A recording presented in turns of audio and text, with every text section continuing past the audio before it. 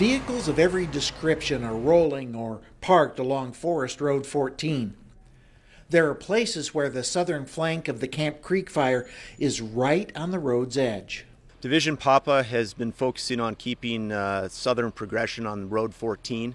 We're trying to create a box around the 14 and the 12 and the 1210 road, trying to box this fire in. The sights and sounds of firefighters at work are around every turn. For example, you see stacks of logs and brush and hear sawyers operating chainsaws in the distance.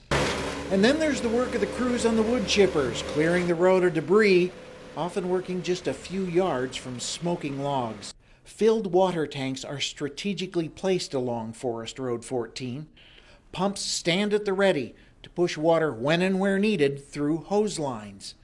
Over 40,000 feet of fire hose are already in place. The tanks, pumps, and hose will help firefighters attack the fire if it were to become more active, but most likely will be used in the hard work of mopping up the fire's edge. To do this type of prep work with prepping the road, chipping it, and putting hose in takes a tremendous amount of supply and resource to put it in. Each day of favorable weather allows crews to make progress along Forest Road 14 and the southern edge of the Camp Creek fire.